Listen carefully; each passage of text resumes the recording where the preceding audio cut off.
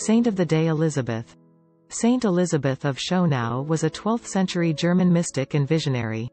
Born in 1129 in Schönau, Germany, she lived during a time when monastic life was flourishing, and she became a Benedictine nun at the age of 12.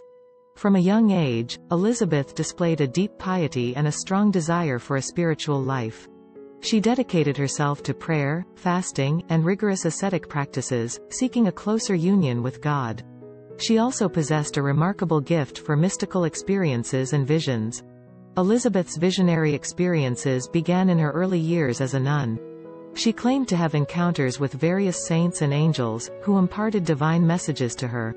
She documented these experiences in her writings, which included letters and visionary accounts.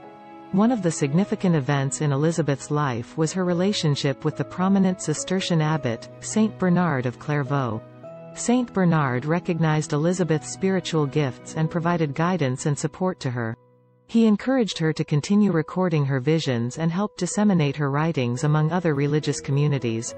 Elisabeth's visions often revolved around the suffering of Christ and the importance of repentance and conversion. She emphasized the need for humility, self-denial, and detachment from worldly concerns. Her writings conveyed a profound sense of spiritual longing and a deep devotion to Christ.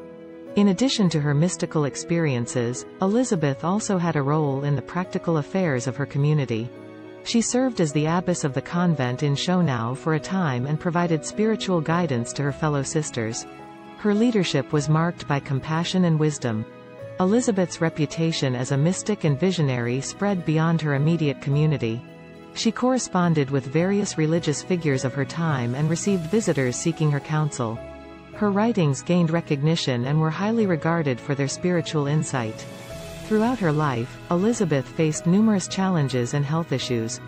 Despite these difficulties, she remained steadfast in her devotion to God and her commitment to the monastic life. She passed away on June 18, 1164, leaving a profound spiritual legacy. Saint Elisabeth of Schönau's life and writings continue to inspire and influence believers today. Her experiences offer a glimpse into the mystical dimensions of faith and the power of divine encounters.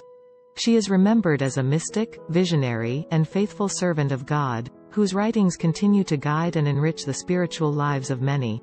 Thanks for watching. Please subscribe our channel for more videos.